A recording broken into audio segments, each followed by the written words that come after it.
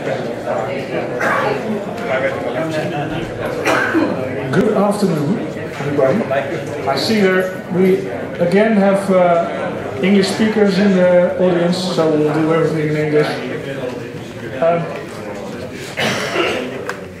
I would very much like to introduce you to my good friend Arjan, who is working for an association called Kafka-novel, where he is trying to make a more visible note on things that go wrong in our government, not only on the digital but also on the social and organizational level of things.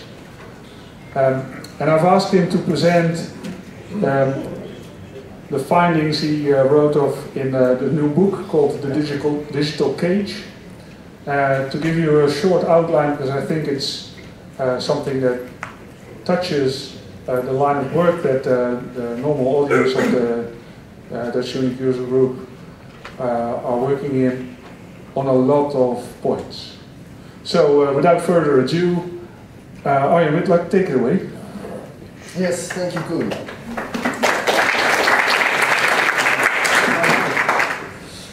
My name is Arjan Widlak. I have an organization called the Kafka Brigade Foundation, and with it we research dysfunctional bureaucracy.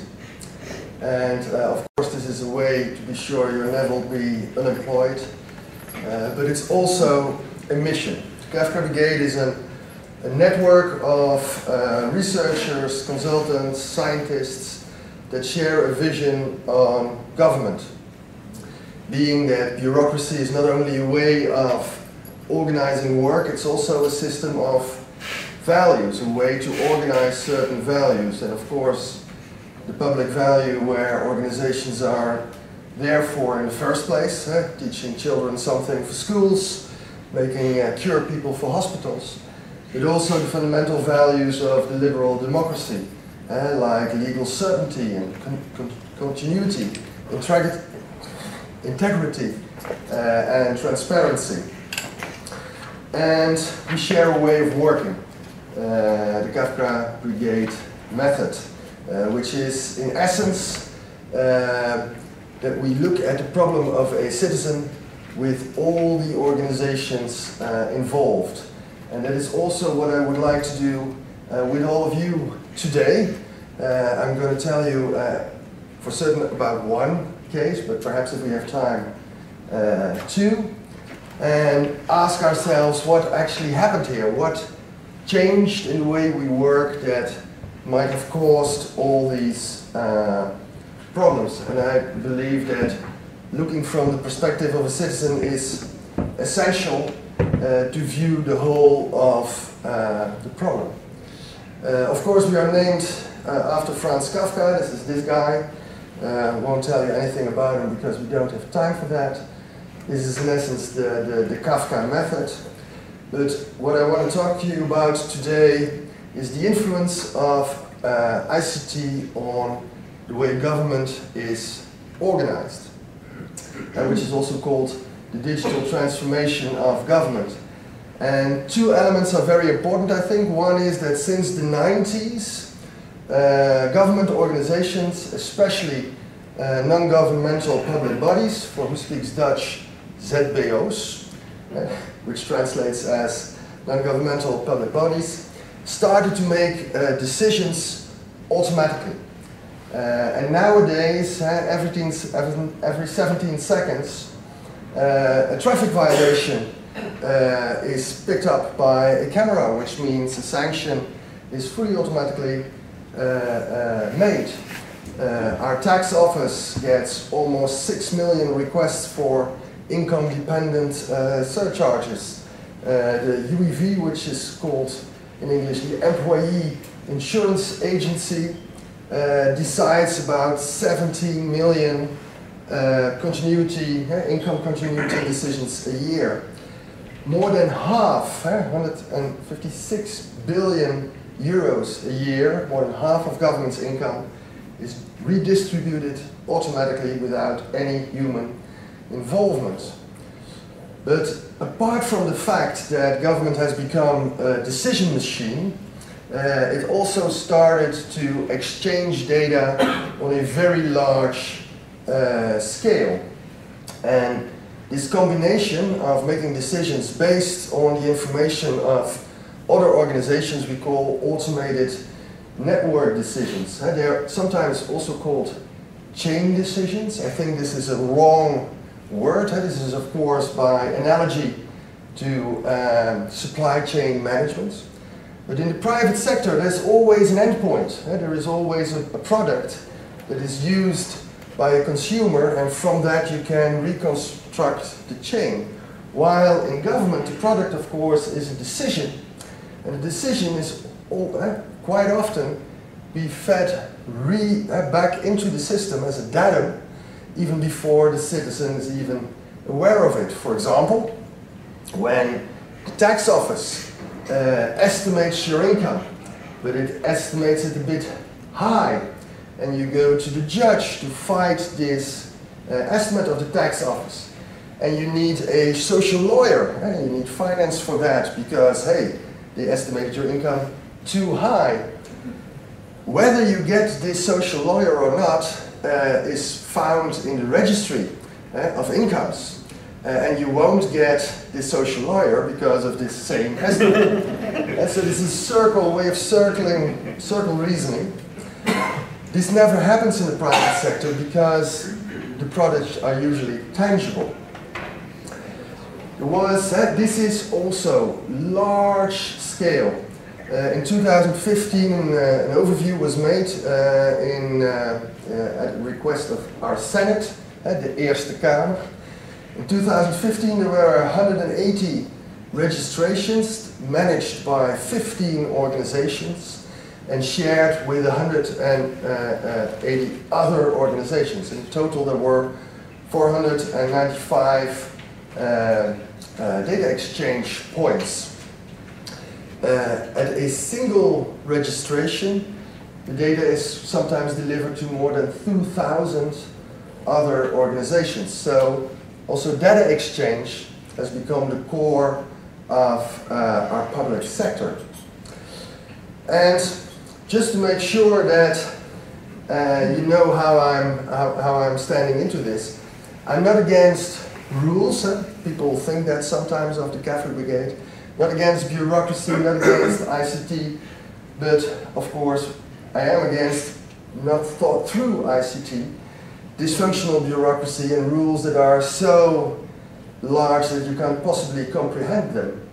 Because rules are tools in the sense that the best invention of the last century perhaps was a simple rule, the dimensions of a container. We had, hoe zeg je files? We had traffic jams in our ports a century ago, and now a bottle of wine is at 1 cent transport cost on your table, all because we can coordinate our behavior by rules without communication. That's in the essence of what bureaucracy is. It's your organized work around a registration that makes it transferable and makes it easy to coordinate the work without any communication.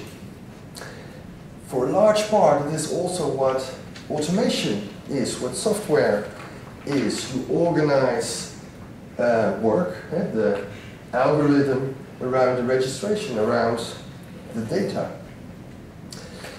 Of course, dysfunctions, we always had dysfunctions. This is a simple overview of the key principles of a bureaucracy, and we always had ways of doing this wrong. I think all these dysfunctions are quite familiar, and what we are going to look at is, are there new kinds of dysfunctions? Because on the one hand, of course, there are great gains.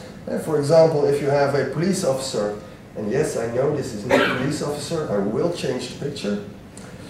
If a police officer finds a car that is stolen and he registers that in the general registration of license plates, he not only works for the police, he in fact also works for the RDW, the Dutch DMV. because they can send a request to have this car checked every year again. And this police officer also works for the tax office, because they will send you an invoice for your well, tax to have a car. Don't know what it's called. Road tax, thank you. And so his productivity, in fact, becomes 3 times as high. Of course, you won't notice that in his monthly income, which is too bad for a police officer, but it is true. So, let me first tell you a little story that has not that much to do with ICT, but just to get a feel for the kind of problems we might be talking about. These are the inhabited islands Rottumeroog and Rottumerplaat. They are part of the municipality of Eemsmond, but we have a non-governmental public body, Staatsbosbeheer, that actually takes care of these islands. And on a certain day, the municipality wrote a letter to the Staatsbosbeheer, and they said, please put street names on these inhabited islands. Why did they ask that? They said, well, there is a law on the basic administrations of addresses and buildings. And this law says that every object where people can have residence in should be located at a street with a house number. And there is a place where you can reside on this island. This is a bird counting building, and every summer there are 2 bird counters residing in this place. Hence there is an object, hence there has to be a street name with a house number. Yeah. Obvious. So what always hits me when people take rules as their axiom, it invites other people to do the same. So Staatsbosbeheer wrote back to the municipality, well listen, the mail for these people, now with volunteers we bring the mail, but if we have to place street names, the municipality has to make sure mail is delivered on these. Of course.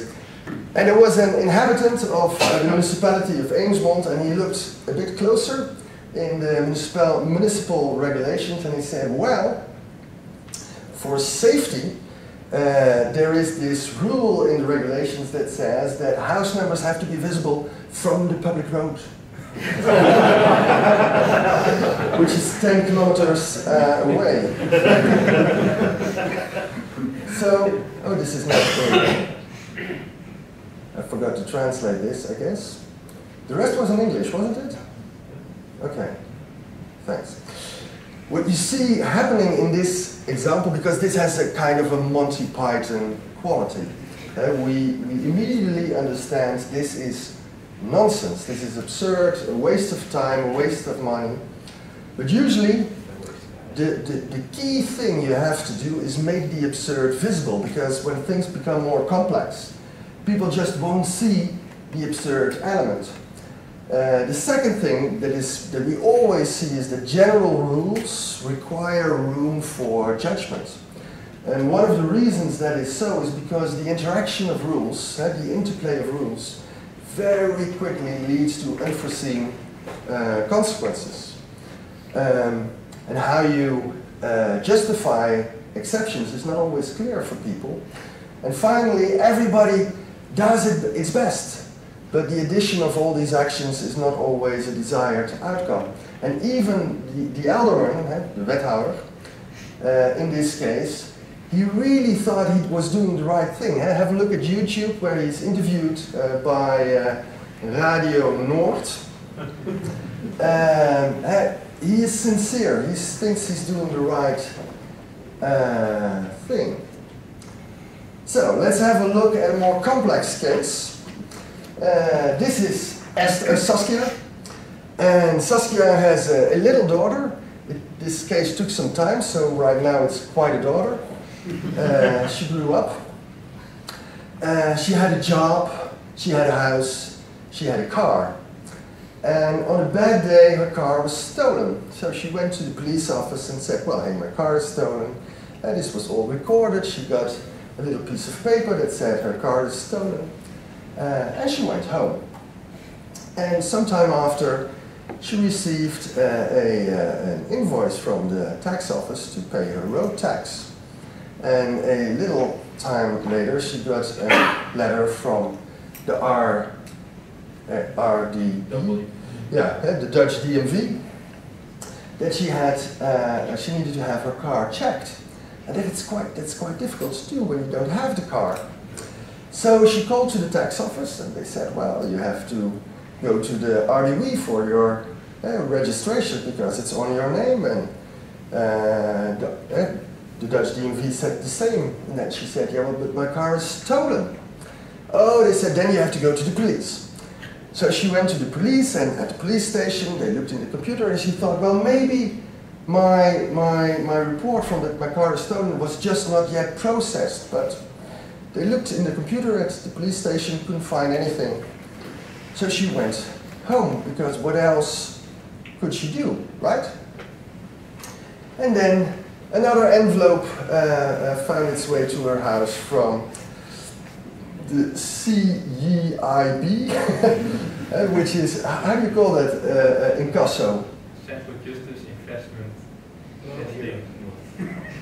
Agency.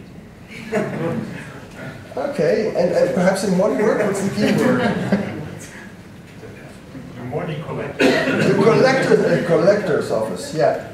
The collector's office. Because she didn't pay her road tax, and she did not have her car checked. And of course she also called to the collector's office, but they also said, well, listen, when the car is in your name, you're responsible for its insurance, for etc., and hence for all the fines you receive if you do not comply. It took her a few years to get this corrected, but eventually she got the car from her name, all the invoices stopped, and only 3 years after this I got to know Saskia, because she was still entangled in this problem, because all the money she had paid, which she did not need to pay because she didn't have the car, did not find her way back to Saskia. So we wrote an email to the director of the Dutch DMV. We know him quite well. He was very cooperative. He sent over everything. And because you know something is wrong, you have a look at the details. And one thing we noticed is that the date Saskia's car was placed back on her name was one day after she went to the police office. So we thought perhaps the car was found. So we went to the police and we asked, well, was the car found? Can you look up the file? They were not so cooperative. We went to the mayor, then they were very cooperative. And it turned out, indeed, the car was found the day after, and sorry, we just forgot to tell her.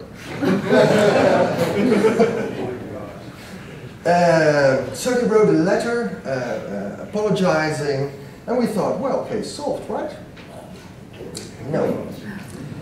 This was only the start of the story, actually, because as automatically that all the requests to have the car checked again and the road tax, that all worked fine by itself, but when the correction was processed, nothing happened. And so Saskia and later we called to the tax office, well, can you restore all those road taxes paid? And they said, well, we can, that meaning that what's in the computer now, which was only five times, is still in the computer, but the rest, it's not in the computer anymore, so I'm sorry, we can't. And also the Dutch DMV, they said, well, we can't correct this retroactively, because this will corrupt the integrity of the registration. But they were willing to send a correction request to the collector's agency, and they did. And the collector's agency wrote back a letter that they did not process this correction request because the data were not in the system anymore. And even more, beautiful quote, I thought, the money is already to The Hague, where our government resides. And I thought, what a good argument. Next time I get a fine, I can say, well, I was to the supermarket. I left my money there. Perhaps you can try over there. Beautiful argument. So nothing happens. So how do we explain what happened here? Because something changed in the way government works. So in what way did things change?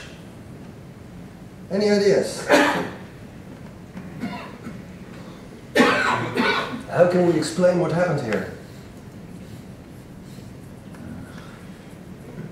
Automated systems without control after they processed information. No manual input or manual, you cannot redirect it after it went loose. And why? Why can't you redirect? Hey, why does it only work one way? Because they designed it that way. It's designed in an imbalanced way. Yeah. Any idea why? Because I think it's true. Some things are automated, other things are not. Well, I think they wanted it to be in a way that it cannot be tampered with. So, Okay, you think it's fear of fraud? Yeah, I hope so. Yeah. Project became Well, too expensive. oftentimes that is true, but too bad not in this case. The project became too expensive and I didn't want to implement the rest. Almost, I'd say, because what makes the one thing more expensive than the other? What makes that this is the perspective? Because usually you hear everybody say, the citizen is the center. Everybody. Nobody thought of it. What was it? No, they're not that stupid. No. Usually ignorance is the best explanation for everything, I agree. Is it like confliction of rules? It's like you have the rule to lower the text, so to not keep the data too long? So is that conflict? Well, the reason that the data disappears partly is because of law, but only a fraction of it. Being at the police office when they retrieve the car, that data can only be kept for 5 years. For all the other data, there are exceptions in the law because the general rule is you have to get rid of it. But there are exceptions for basic administrations, and there are also exceptions for the tax office. So your tax data is indefinitely in here. So we know where it is, but Are you going to tell us what happened to the car? well, I had this fantasy, but it didn't happen. Because I also thought, where is the car? Because nobody knew where the car was. So I thought, well, let's see what they do in general. And in general, they put this under the ring in Rotterdam. They have a large parking space at the police station. And I thought, well, if I just go there and I spot the car, I can say, well, there it is, you know, just like the purple crocodile.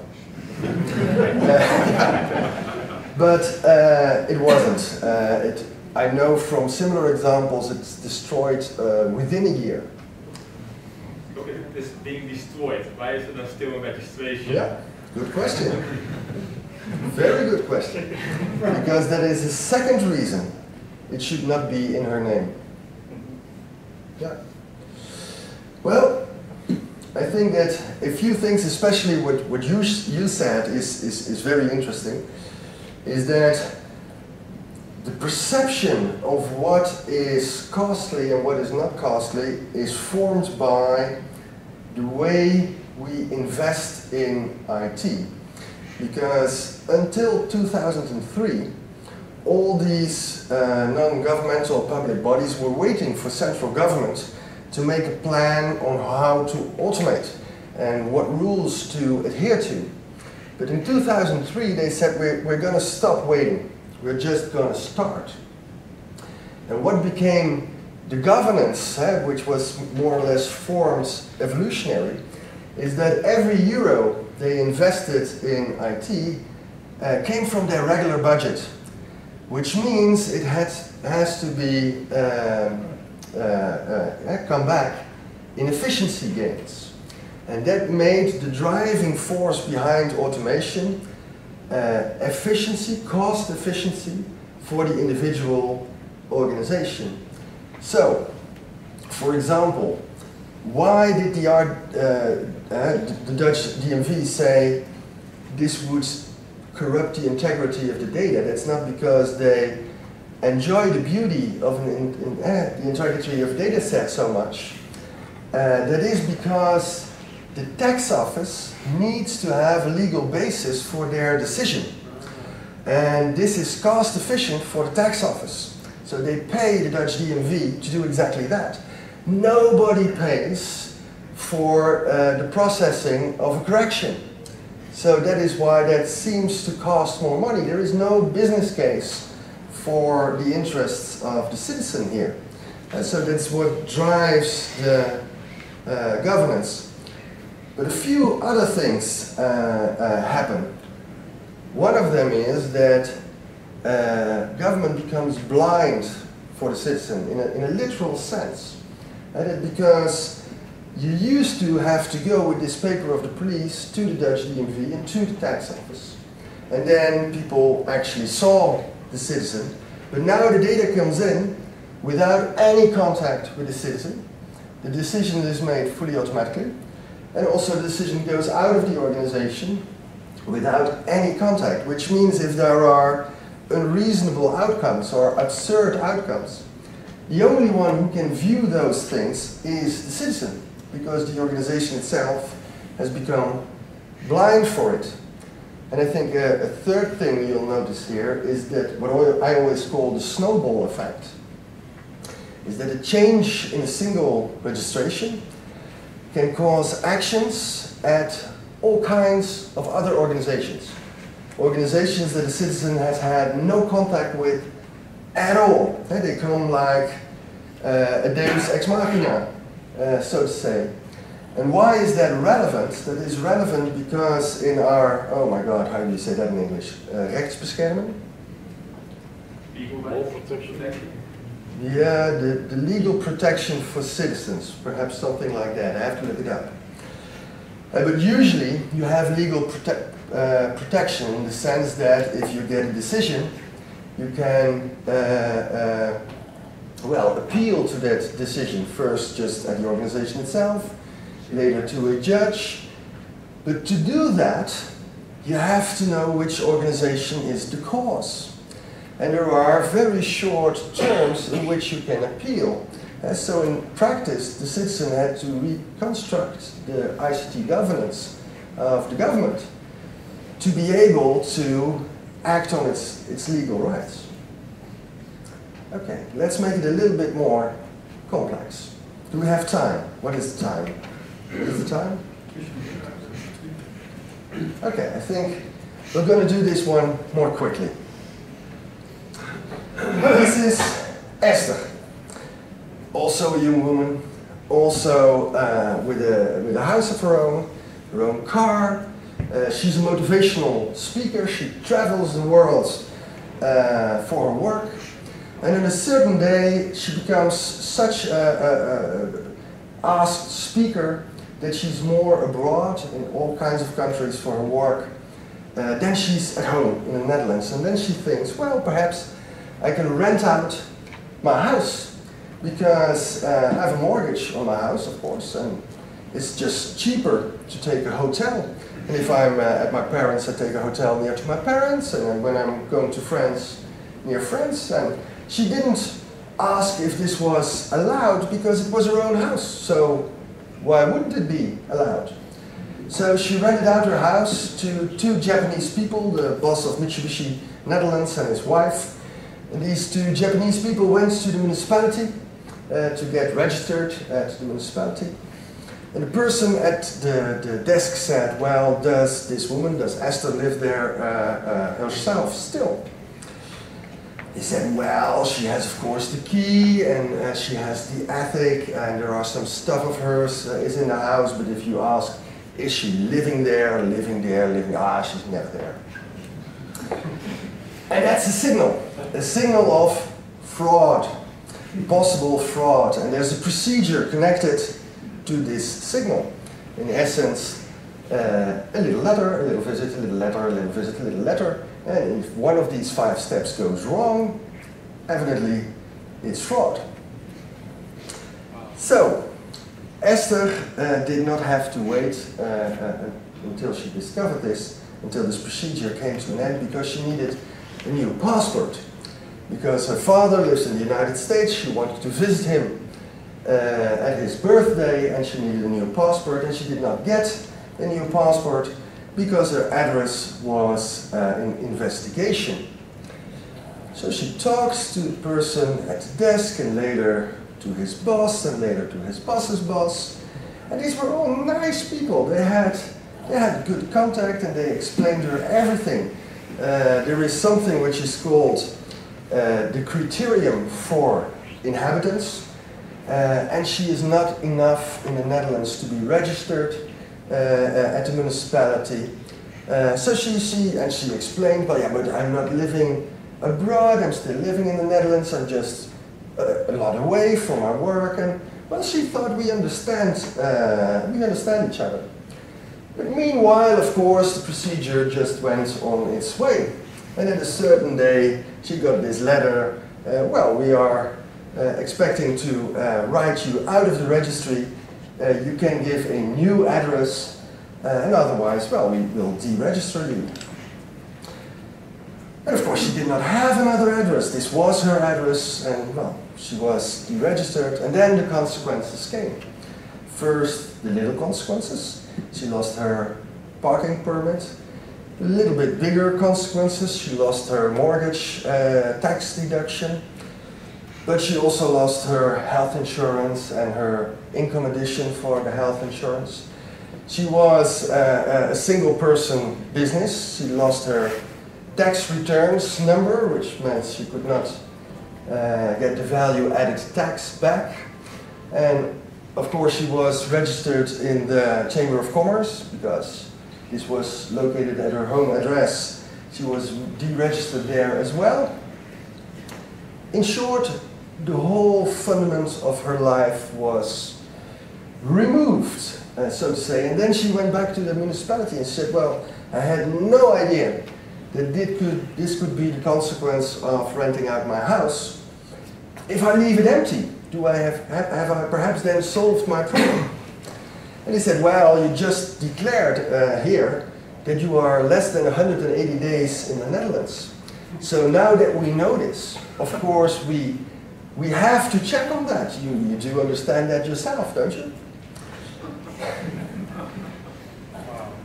What happened here? Of course, this is a bit more complex case. A lot more going on here. How do we explain what happened here?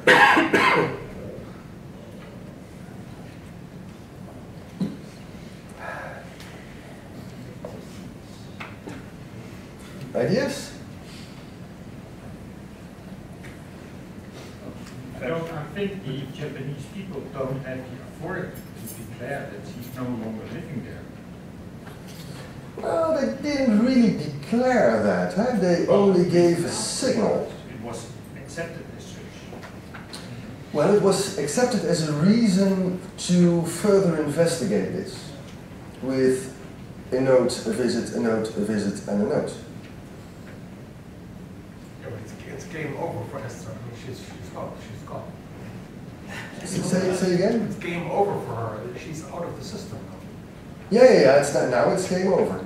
Yeah. They visit the address twice, and yeah. I think it's an axiom for Dutch government that everybody has an address in the Netherlands. So if you don't have an address, basically everything stops. It's the same right for when you live in a vacation park, where you can only live for 10 months out of 12, something like that, and you cannot be registered there. You have to be registered somewhere. This is exactly what I said the first time when I went to the Ministry of Interior Affairs in the Netherlands, because I'm not a legal scholar, so I didn't know at that time the details of the law, so I said exactly this. And he said, no, there are no legal rights nor obligations tied to this registration. So legally, there is no, and the same goes for vacation parks, and even there's the first jurisprudence, is that an English word? The first jurisprudence has just been declared by a judge. Somebody lived at a vacation park. Obviously, as you says, he was deregistered. But he said, for tax purposes, this is my main residence, and this was acknowledged by the judge. So the legal connection, formally, is not there. Other explanations? Another example of one-way rules.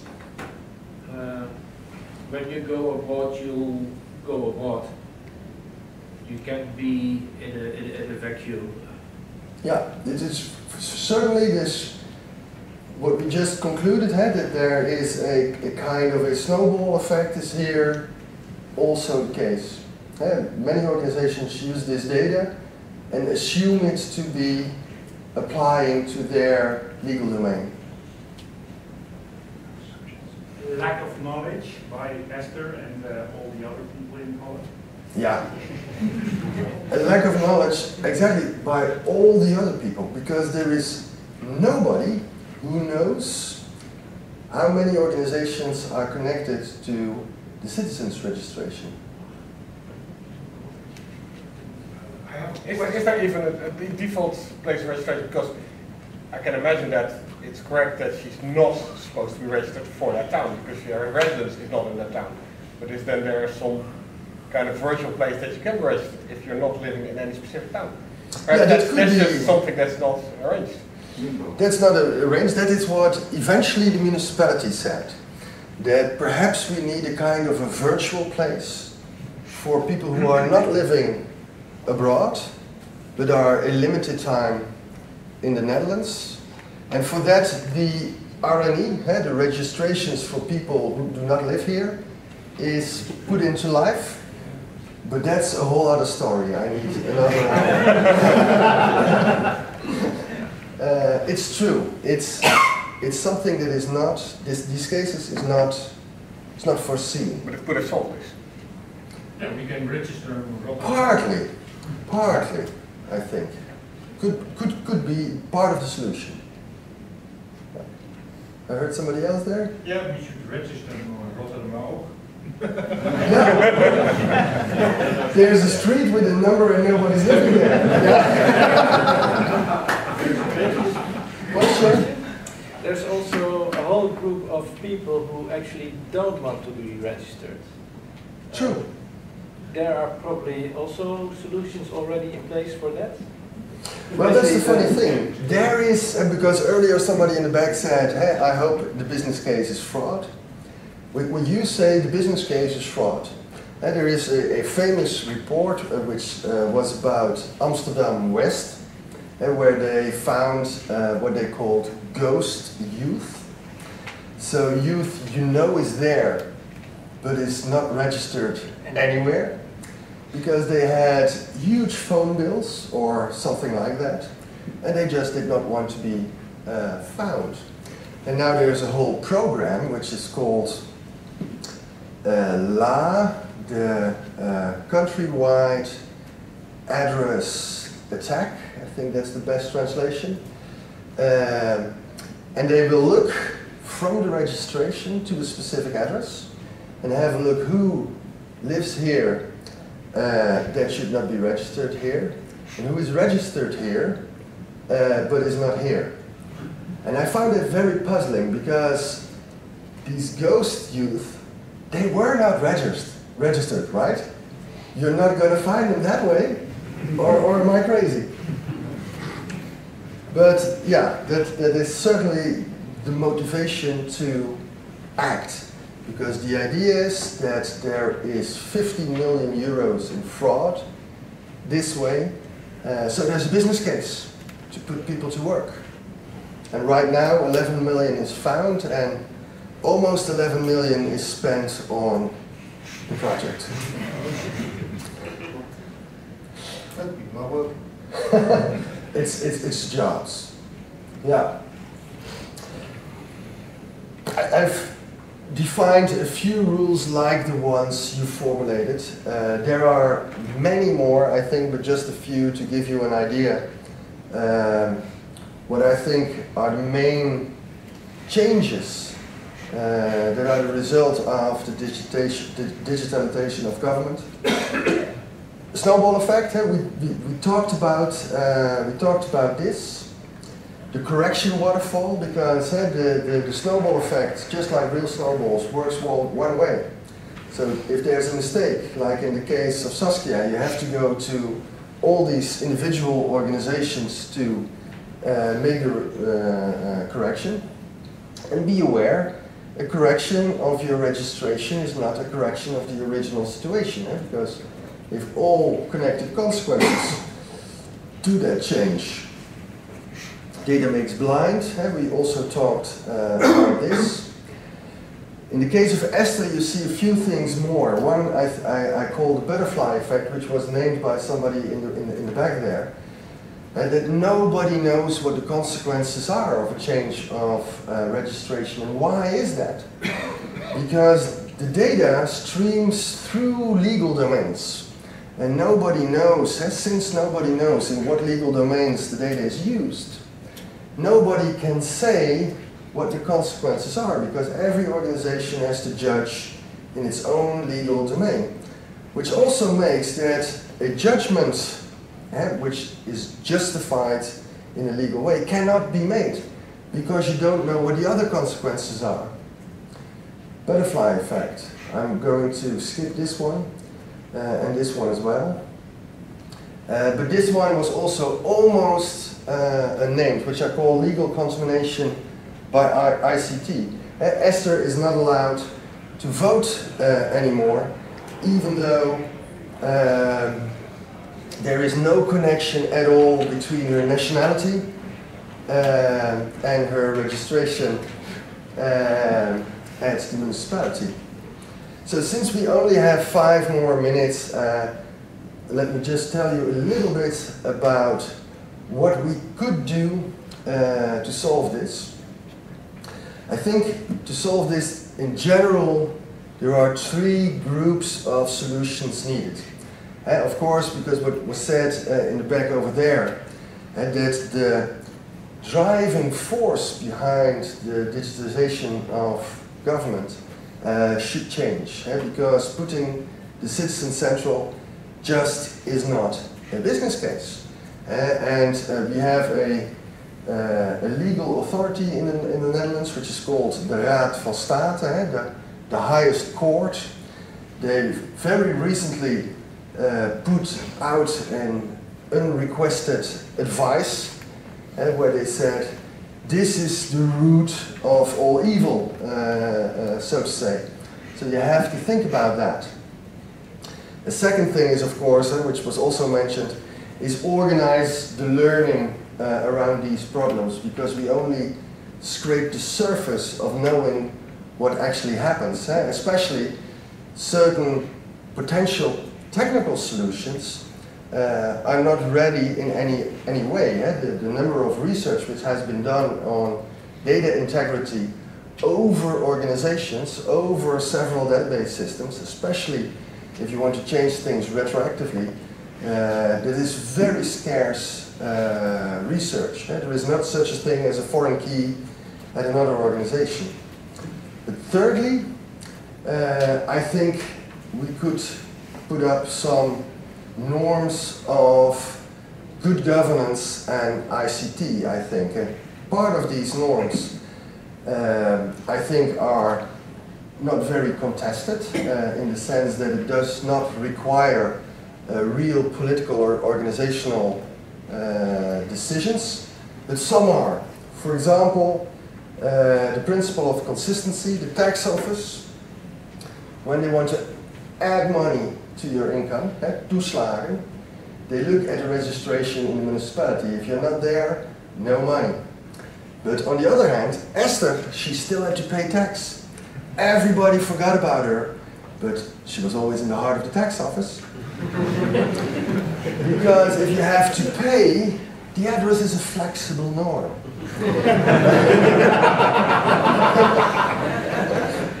So, that would call this, of course, requires a political decision. Also, principles of customization usually require a political decision. But a lot of things don't. For example, principles of correction, I'll give you an example in a second. Nobody will say that a government should not be able to correct its own mistakes, and which is the case now. In many cases, the government cannot correct its own mistakes. This is a technical problem. We can solve this tomorrow. No decisions needed. It's conform to the law, no problem at all. Same with the principles of information. If you want to go to the judge right now and you ask for a validated list of all your transactions with the tax office, you can't get it. And so you can't prove your status at a certain point in time. This is required by law. Oh, it's a technical problem. We can solve this tomorrow. So 2 principles, I've written 10 in this book, if you like, The Digital Cage. 2 I want to bring to the front in the final minutes. One is one principle of customization, which is who decides automatically creates the possibility for human intervention. Because right now, most organizations have entangled in their algorithms the collection of data and the making of the decision. So human interference is very difficult because it's a single thing. If you want non-governmental public bodies to play a part in solving problems like this, first thing you have to do is make that possible, which means separate data collection and decision making so there is an option for human interference. And the second thing I would like to highlight in this principle is no automatic consequences without automatic repair of consequences on correction. And this is an important one because it's really new. A few decades ago, it was impossible to change somebody's data in 2,000 registrations at once. But now this is possible, and it's in fact a new form of power, a power which requires a legal protection for citizens, especially because you can't expect a citizen to reconstruct the ICT governance and go to all these organizations. The world has changed. I think a new protection is required. Thank you very much for having me. Are there any questions? Even if that costs too much? The last slide? I mean, couldn't it be the fourth option to accept it and like Neo in the Matrix see it as not normally and have a good correction facility, for instance, for these people to have a judge and compensate her, but then accept these kind of things because it will cost a lot of money. Well, these things. Of course it is, but it's also something I think requires a small revolution, because in the Netherlands the idea is that you are judged on an individual basis. Rights are personal rights, that's the basis of liberal democracy. But of course you could...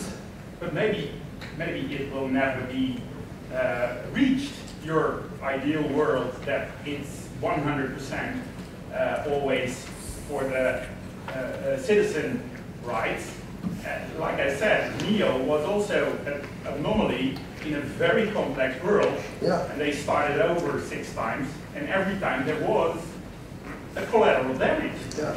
Shouldn't you But focus on the collateral don't damage? forget, every time when I research a case like this, I think this is such an absurd story. Yes. This must be 1 in a million. But every time again, I discover it's much more people than you think. How many Esthers do you estimate there to be? I mean, I think everybody agrees here that it is far too much for Esther to cope with. That's not the problem. Yeah, but how many Esthers do you think there are? Thousands. I don't know. No, but what do you mean with how many Esthers? You mean the people that live like Esther, or people that face the problems Esther faced? Well, in fact, people who face problems like Esther and Saskia having a problem with more than 5 non-governmental public bodies, a problem that is not solved after having more than 5 contacts with each of these 5 organizations, that is now estimated at least 27,500 people a year. If we calculate the same thing with 2 organizations, more than 5 times, and you can't get it resolved, it's estimated on 500,000 people a year. Only in the Netherlands? Only in the Netherlands. 3%. 3% of the population. So cases of Esther, 27,500 was estimated by Berenschot in July last year.